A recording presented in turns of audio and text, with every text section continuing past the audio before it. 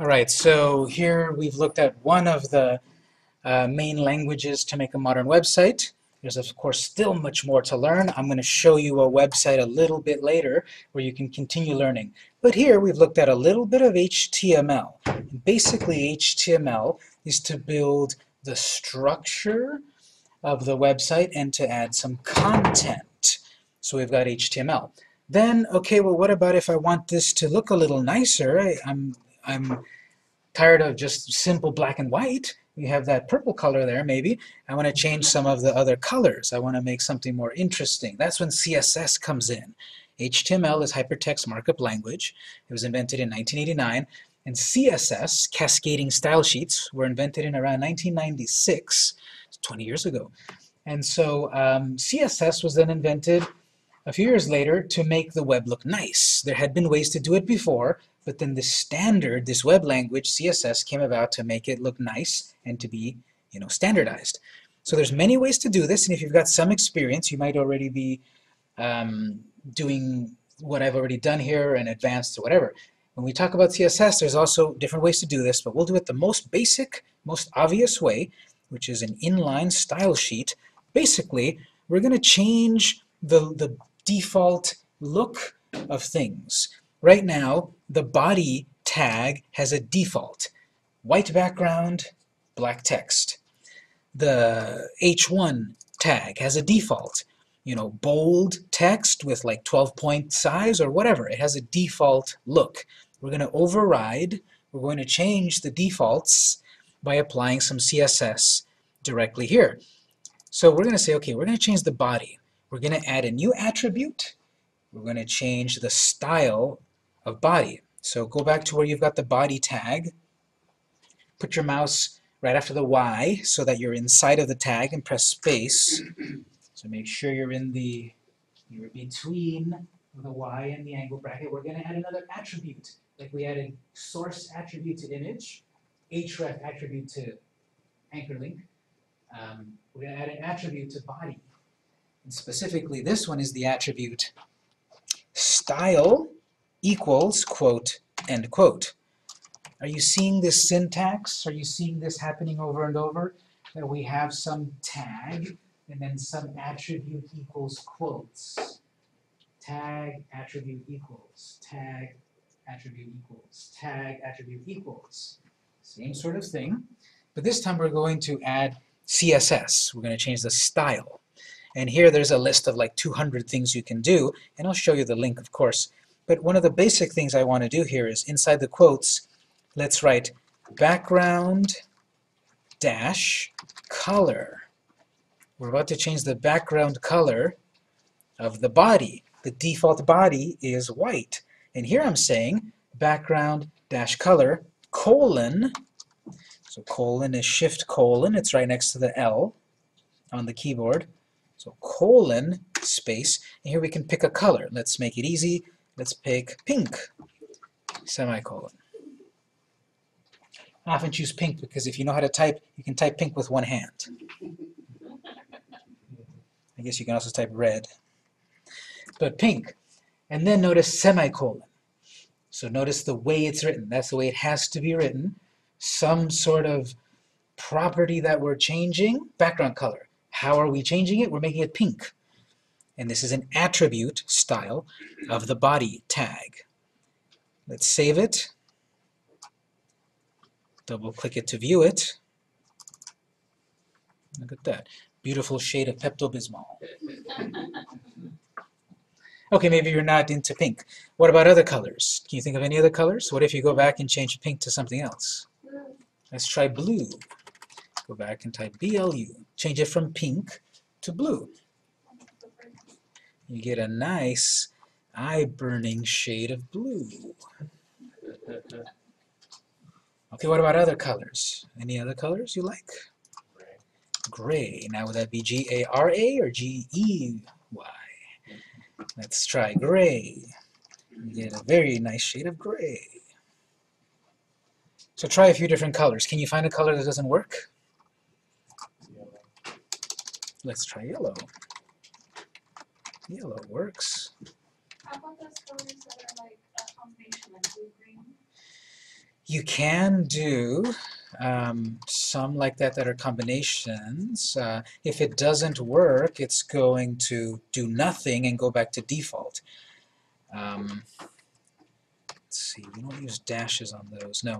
So blue-green doesn't seem to work.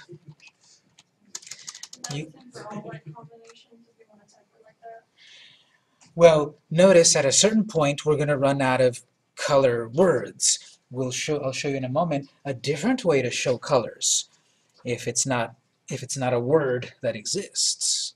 But there's a lot of these. There's purple. There's gold. You can do gold. It doesn't sparkle. There's gold. Silver. There's also silver. Not sliver. Silver. That's silver. Looks like gray, but it's silver. Well, gold, silver. Is there bronze? Nope. There's a list of about like 140 something of them. 140 something named colors like that, and at a certain point you'll run out of a color. But there's some really weird colors in here, such as bisque. What's bisque? I thought bisque was a soup. It is. Here's bisque. It's like a beige, peach kind of color. There's some weird ones too. There's Alice blue. Do Alice blue. There is a very light blue. See that? Is this trying to go after Alice in Wonderland? Possibly, yeah. So there's some weird colors. What's that? We can do that too. We'll do that right now. So, okay, let's say we want the perfect blue-green color, like my logo. But I don't have blue-green. So what we can do is a couple of ways. We can mix colors. One way is like this. Let's, instead of putting a word, let's type right here, RGB, open and close parentheses. We're going to mix a color via red, green, and blue. Just like when you mix paints, a little bit of yellow and blue makes green. We're going to mix colors. We're going to mix red, green, and blue. So let's try this. Let's try 25, 100. So I'm putting in 25 units of red, 25 units of green, and 100 units of blue. I'm mixing those three colors, RGB. I don't know what color that'll be, but let's see. I'm going to save it, check it, and it's an interesting kind of like bluish, purple-ish. Let's see. Let's try 25, 25, 200. It's a different shade of blue. You have between 0 and 255. So what if I do 250, 25, 100? Not quite red, not quite pink, not quite neon pink. It's a shade. It's got a lot of red, very little green, medium blue. Goes from 0 to 255. What about if you put 0, 0, 0? It's all black. 0, no amount of red. 0, no amount of green. 0, no amount of blue. No colors is black. What's the opposite? If I go with full blue, full green, full red, what color is that? White. So this is mixing colors of light, not like paint, where you mix all the colors and you get brown. With paint, you mix all the colors and you get white, because this is mixing light, colors of light, not colors of paint. But anyway, all the colors, pure white. And you don't have to do this, but then the other kind of way to mix colors here is through hexadecimal. Again, you don't have to do this, but you can also write pound FF 22 EE.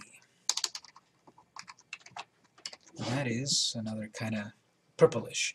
This is just another way to mix the colors. This is also red, green, blue, but it's a different formula. Don't quite worry about it. that there's another way to mix colors. Basically, if you design a color in Photoshop or Illustrator or whatever, it'll give you the color formula, either in RGB or this, which is hexadecimal, and that's how you can have your perfect color. Because if I just do red, and this is the Coca-Cola website, that's not the quite Coca-Cola red. I might have to mix it. You know, whatever their formula is, 255, a touch of green, and a smidgen of blue. Slightly different. So CSS is a way to change various defaults of our site. Let's say we want to pick the coolest color. Whenever people learn this, they pick the coolest color, which is black. And I've got a cool website. Now I can't read the text. Black text on a black background. So now we need to change the color of the text. Background color black. Well, it would make sense here. Let's change the text color. We can add more. We can add more styles. We've added a background color. Everything between background color to the semicolon is like one command, kind of, that we're saying make the background color black. So after the semicolon, but before the end of the quote, add a space, and now we're going to change the text color. And it would have made great sense when they were inventing this to call this text color, but no one had that great idea. They just called it color. Color means text color. So look at that. Background color black, text color white, or any combination. Try that. Background color, text color. So just type color, not text color. It won't work. If the code doesn't work, best case scenario, nothing happens. Worst case scenario, smoke comes out of your computer. No, I mean it just won't work.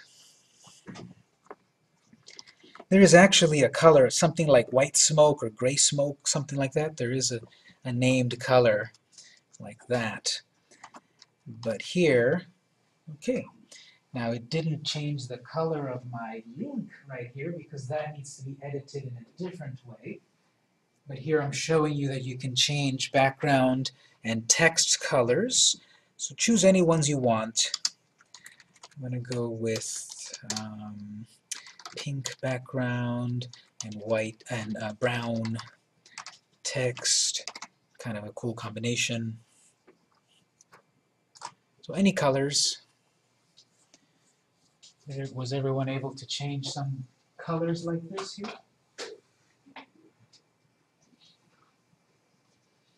And this is CSS. We added CSS. We changed the default behavior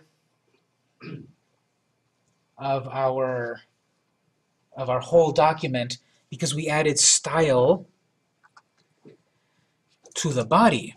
But we can add style actually to anything. We can add style to the heading 1, to the image, to the paragraph, just about anything. So let's play with this. Let's say we also want to add CSS. We want to add style to heading 1. We can target just heading 1 to change.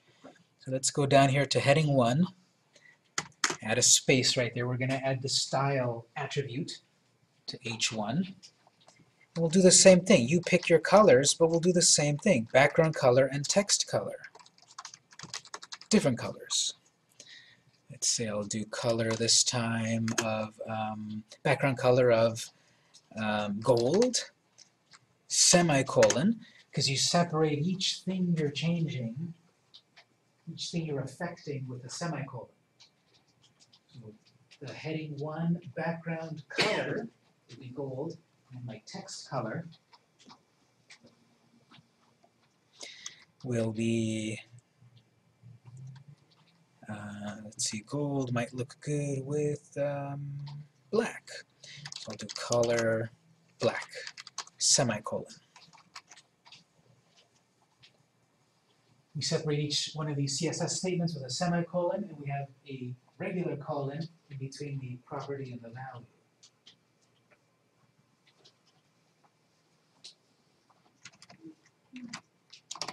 Look at that.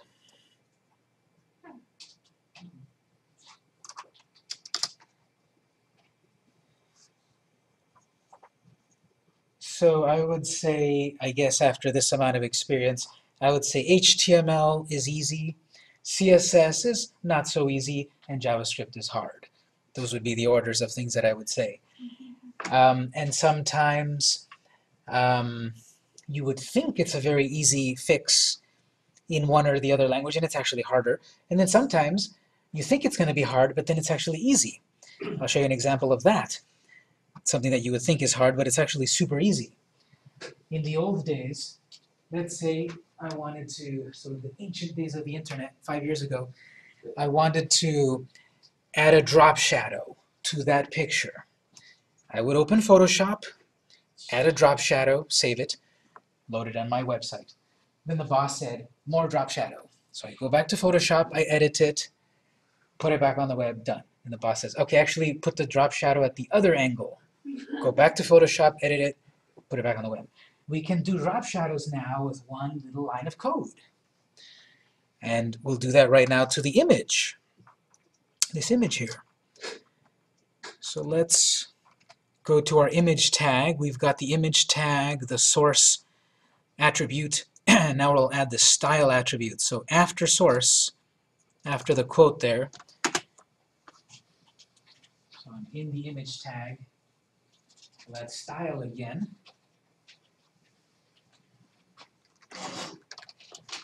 So the same syntax, style equals quote, end quote. We're about to add some style to the image, and we're going to add the latest and the greatest version of CSS. This is CSS3. We were currently writing CSS2, 2.1, and now we're going to add some CSS3, some newer code.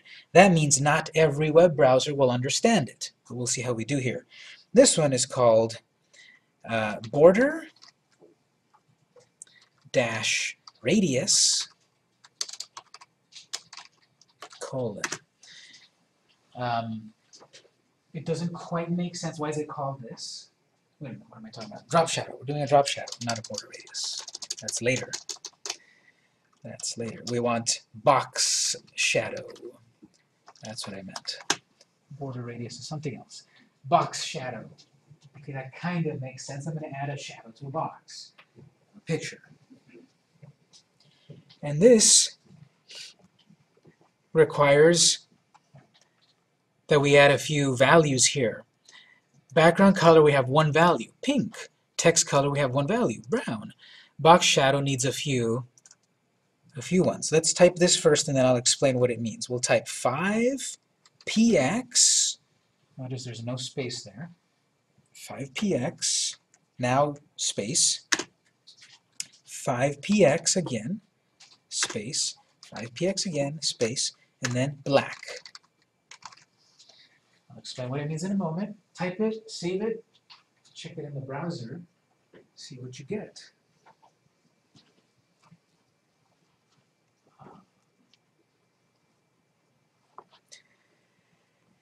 So if it worked, it should look something like this. Drop shadow.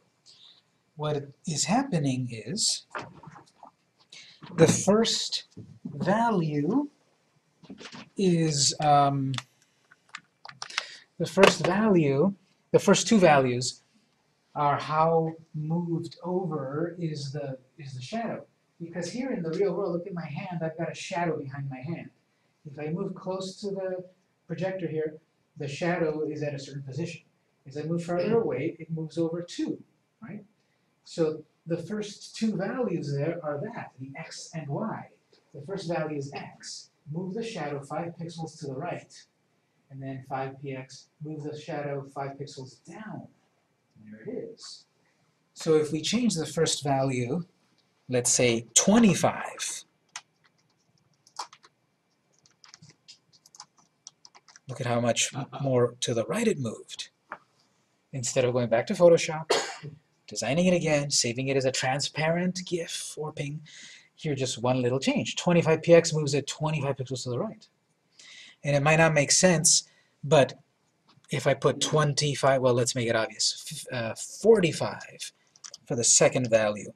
It might not be obvious, but I'm going to move it down 45 pixels. You might think, well, 45 goes higher. Why isn't it moving it higher? Well, that's simply because it's x and y coordinates starting from the top left. 25 pixels to the right goes to the right, and 45 pixels from the top moves down 45 pixels. So if I wanted to move this up, if I wanted the drop shadow above the picture, what would I change that value to? Negative 45, minus 45. And now minus 45 moves it up. Because we're starting at the picture, 45 more pixels on the y coordinate, which is up and down, is down.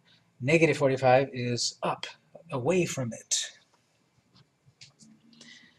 Let me put it back a little bit more. Just 10. 10 and 10. The third value is how blurry is the shadow. Because when my hand is close to the screen, it's pretty sharp shadow. As I move further away, it's getting blurrier and blurrier. So the third value is how blurry. What about if I put 25 pixels of blur? It's going to look like that. Look at very blurry. If I put 1 pixel, question? 1 pixel, very sharp. So we've got X, we've got Y, we've got blurriness. Well, change that color of black to see what happens with that value.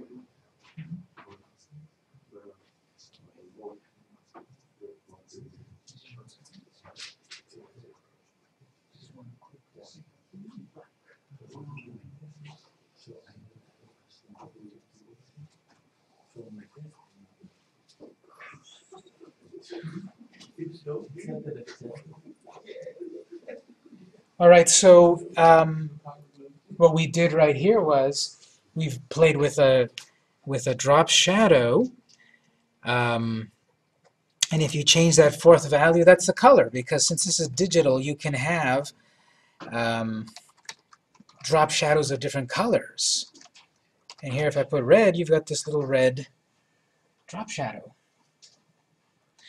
So look at this trick. What if I do 0 pixels, 0 pixels, 5 pixels? You get like a glowing, no, 25 pixels. You get like a glowing picture. 0, 0, so we're not moving it to the right or the left or up or down. We're keeping it right on the center of the picture. And then we're doing 25 pixels of blur. And technically, we don't put any values here. We just say 0, 0, 25 px. Pixels, those are the dots. How many dots? How many pixels? So here's a little blur. The very, very last thing we'll do as we wrap up the class is then let's touch on JavaScript. JavaScript, that's the one that I said is hard. That's the one that's often the third thing, the third language for a website. HTML is for the structure and content. CSS is for the design. Remember how boring this looked a few minutes ago? Now we've got colors. And JavaScript is for the interactivity. Question? What about PHP? PHP would be related to JavaScript in that it would do the interactivity of things, but just a different way to accomplish the same thing, sort of, to some degree. So interactivity, such as clicking a button to log in, such as hovering your mouse over something and something pops up. JavaScript can be pretty complex because it can do a lot. And PHP is related, and CGI, and what else? Ruby, and all of that. So lots of ways to do this. But let's say what we want to do is, let's do this very basic like this. Let's say we're going to have some text right below here that says welcome. And when you click the word welcome, it'll pop up to say your name. That's the interactivity, and that's going to be JavaScript. So here's how we'll do it. After the link, so we've got this p tag, which is the link. After that p tag, let's add another p tag. And one of the things is that p tags do not have a number. You might think, well, I'll make that one p2. No, there's just p for paragraph. There's h1 and h2 and such. But those are the only ones that have a number. Everything else is just the tag. And here it's going to make a brand new paragraph. And in the paragraph, it doesn't technically have to be a paragraph, like 3 sentences. One word is technically a paragraph. We've marked it as a paragraph. So let's create a new paragraph. It'll say welcome.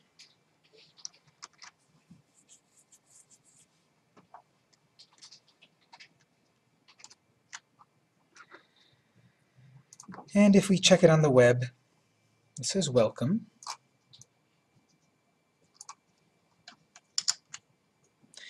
Notice it's that brown color that I chose previously. It automatically inherited that color that I chose up here.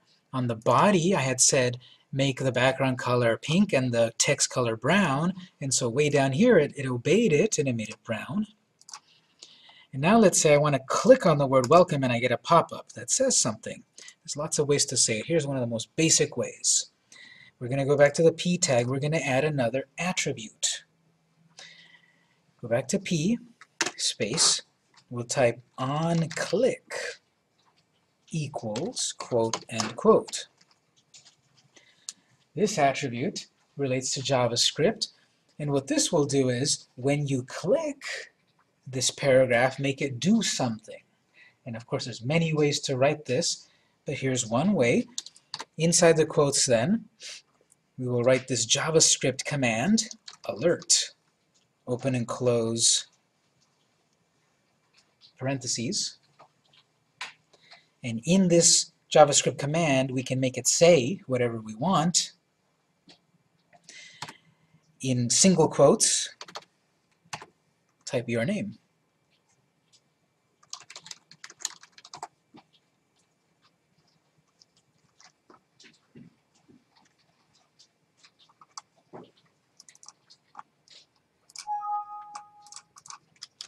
So try that, save it. Make sure here, be careful about these quotes. We have double quotes around the whole on-click attribute. We have single quotes around John Smith. If you put double quotes everywhere here, it won't work. Try that. Check your code, your spelling, save it, and try clicking on the word welcome to get a pop-up. On click. So if it works, it should look like this. You click on welcome, pop-up, John Smith.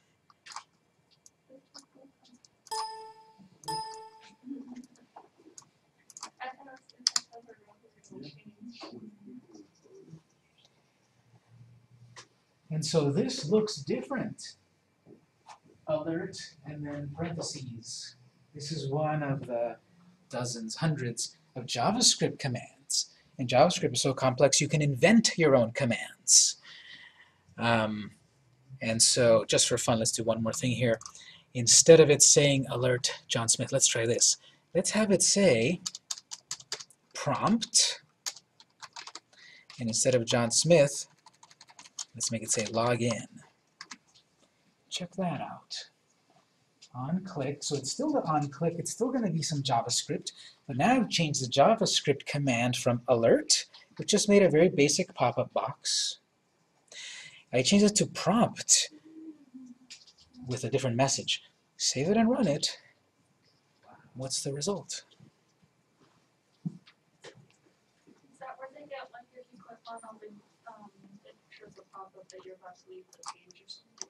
It could. It could, definitely. You can write the right kind of JavaScript to do that you're going to leave, and it's going to say, don't forget to sign up or whatever. So yeah, JavaScript can be used for good or for evil, because have you ever been to a website where suddenly a lot of pop-ups appear? That's probably JavaScript also. But here, if you used prompt, it popped up here. Log in. Great, I'm going to log in, put my name. Now, I won't do anything besides that, because that's when we get more complex. Capture that name, check the password, log you in, show you cool stuff, whatever. But this is the tip of the iceberg of JavaScript. Interactivity. We had something that we can click on that it asked you for your username, and then after that we would then write another 100 more lines or 1,000 more lines to make it do complex stuff. So instead of writing welcome, you write click here to log in, something like that. Command. Well, right here we made it say login, and we can make it say whatever we want. We can make it say welcome, please sign in. We can make that say anything else, because that's just HTML. But the part that's the actual JavaScript with this pop-up here is the prompt. So we can, of course, get more complex, because this doesn't do anything. I click OK, and great, nothing happens. The data just flies away, nothing happens. We would get more complex to make it say, Victor logged in, here's your daily news. But here in this one document, about 15 lines of code or so, we've got HTML, we've got CSS, we've got JavaScript. And we can get much more complex, but what I'll leave you with, it's on the homework, but I'll show it to you right now here. If you want to go to the web and go to w3schools.com. This is one of many websites out there where you could learn HTML, CSS, and JavaScript, as well as other languages. These guys have been around a long time, probably 10, 15 years or so. They've been around a while. w3schools.com, and on the left side it says, learn HTML, learn CSS, learn the colors, learn JavaScript, all this other cool stuff, jQuery mobile, PHP, ASP. And the cool thing is that you can go through these lessons. There'll be this try it yourself, and it'll say, okay, here's the code, make some change, there's the result. And when you go through the lessons, then there'll be quizzes. You pass the quizzes and you get a certificate.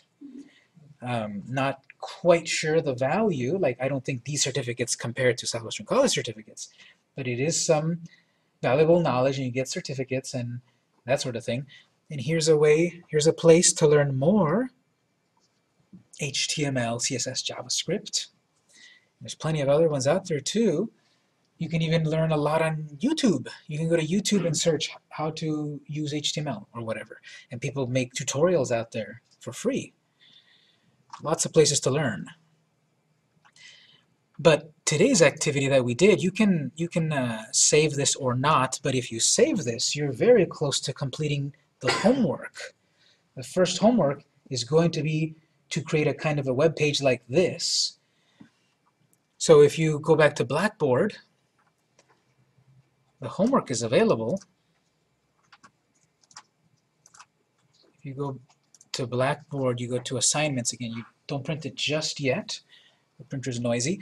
But if you go to the assignments section of Blackboard, there's the first assignment. It's going to be due a week from today at 11 p.m. All the assignments usually are going to be due at 11, which means that you can come to class. And usually we're not going to go all the way to the wire like we did today. Usually we will have some lab time at the end of the day. But this is due a week from today. There's the link to W3 Schools. And what you have to do You have to create a one-page HTML document where you create some headings for your early life, today, and the future. This is going to be a little quick, basic autobiographical web page. You're going to create a document divided into 3 sections with headings: early life, today, the future. And in each one of those sections, you're going to write a simple paragraph about what was your early life like, what is your life like today, what would you like your life to be like in the future. Add one image, any image that you want. Add one link, at least one link, like to your favorite website, whatever. Use CSS to change the background color of the document. Use CSS to change the color of a paragraph of text, so not everything, at least one paragraph. Use JavaScript, make something clickable and have it show an alert box with any text. So very similar to what we did today, but now you have to expand upon it a little bit. If you take what we did today and just add to it, you're like this close to finishing the assignment. Or you can start all over.